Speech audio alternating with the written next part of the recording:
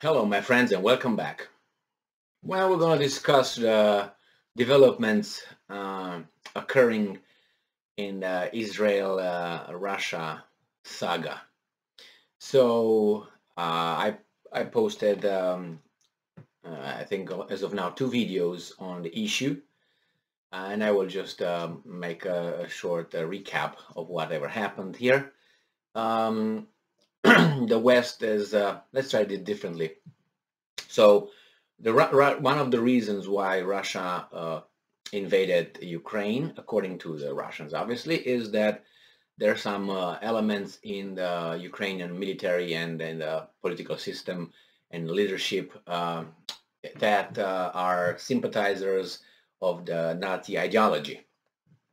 And not only sympathizers, but this is according to the Russians and some information that you can find online.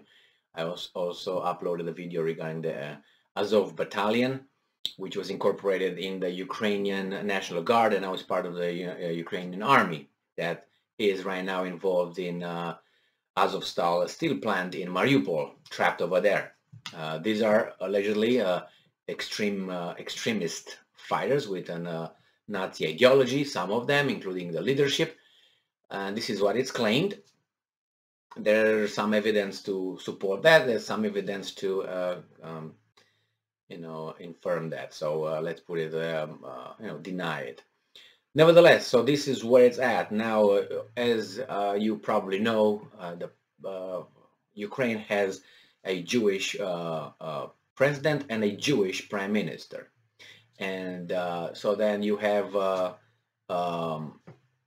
these two individuals in the top positions, pole positions in Ukraine, and the argument that the West provided to deny that there's any Nazi sympathizers in government and in, as I said, mentioned before, is pointing out that this guy, and especially Zelensky, is Jewish, and it's impossible.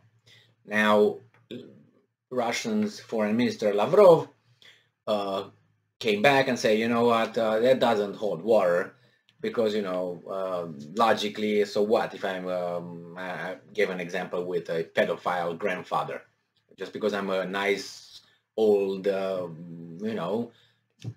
gentleman and so on, I can't be because why? I have grandchildren and children, and somehow that, or just because I'm a German something, I can't find against my own nation. Like you have, for instance, Eisenhower, and you have Patton. These guys had German ancestry, and they fought against their nation, right? Because it was nation, tribe. Let's put it this way. So, nevertheless, it's a fallacy to say, oh, he's Jewish, therefore he cannot be a supporter of the Nazi. Well, because Nazi ideology is a bit more complex than we are, um, given here.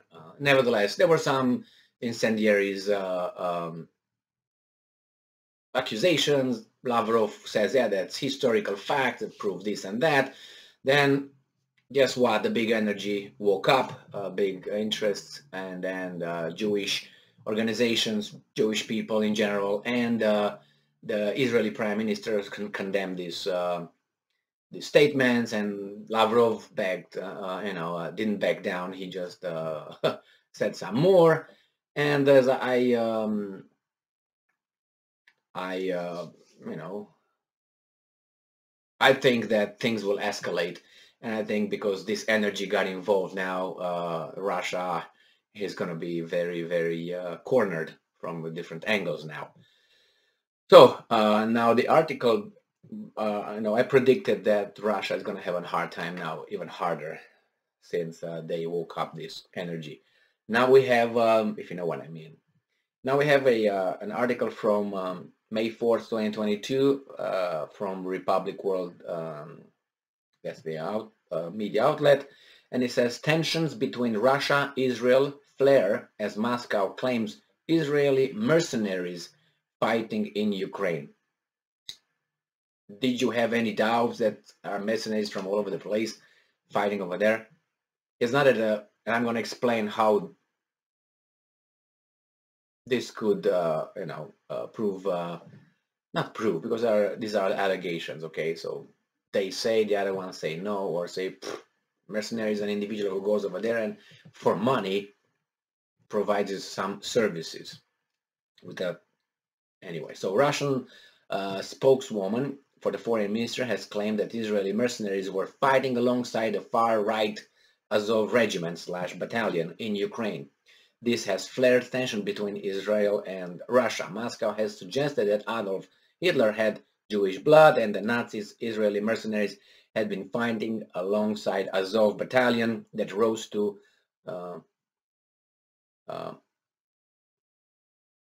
that came up in that you heard from in 2014. Let's put it easier. So Israeli mercenaries are practically shoulder to shoulder with Azov militants in Ukraine. Maria Zacharova told pro-Kremlin Sputnik radio in an interview. She added that Israelis are fighting alongside the Ukrainian army against Russian troops.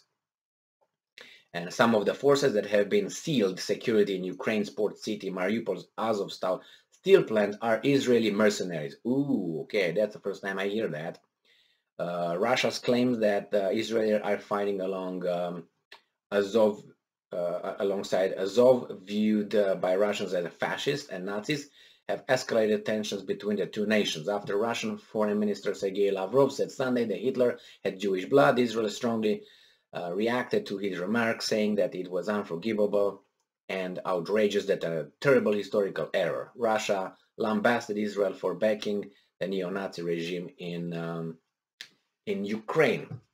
Now, I don't know if there are Israeli mercenaries trapped in Azovstal plant. I don't care. It's a possibility. Yeah, it's a possibility. You can have I don't know, I'm a Chinese saying, you know, I like Ukrainians and I think that Ukrainians are right and those invaders, bad Russians, should be, you know, pushed back and I'm going to go and fight.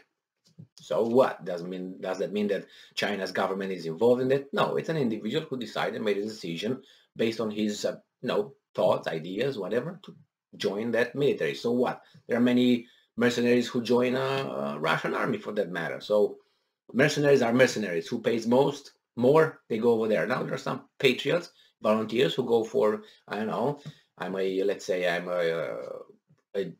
in this case, you know, that was a big migration from Soviet Union to Israel. You know, they paid money. These guys allowed the Jewish population from Soviet Union to emigrate to United States and Israel and other, usually primarily United States and Israel during the Soviet times. There was a deal, including Romania, where I come from.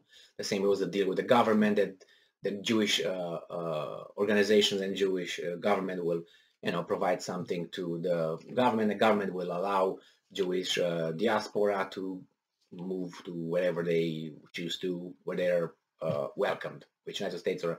So there are a lot of when you see a let's say an Israeli with a Israeli, let's say a person who lives in Israel with a Slavic name, that person probably, or his ancestor came from former USSR, Soviet Union, and other countries that.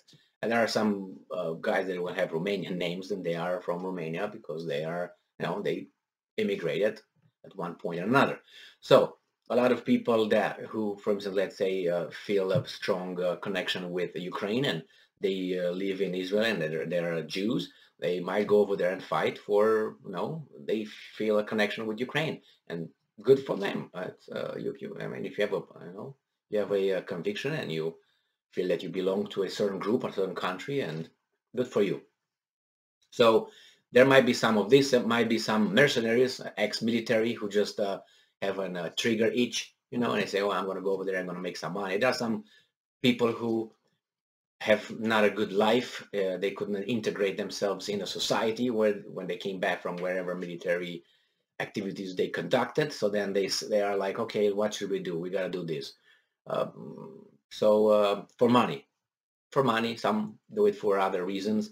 Nevertheless, I don't, it's not a big deal. It doesn't surprise me, this piece of news, that some Israeli mercenaries, as long as those mercenaries are not part of the Israeli military. Now, if they're part of the Israeli military, that's a different story. If they're just private citizens who said, I'm going to go over there and, you know, employ myself, provide my services to this country, that's their choice. They can do that. But you know, the Geneva Convention is not very nice about those kind of people. Good luck to all of them. Thank you very much for being with me again today. Stay strong, stay smart, and pay attention. There will be much more news about Israel and Russia in the future, and a lot of name calling.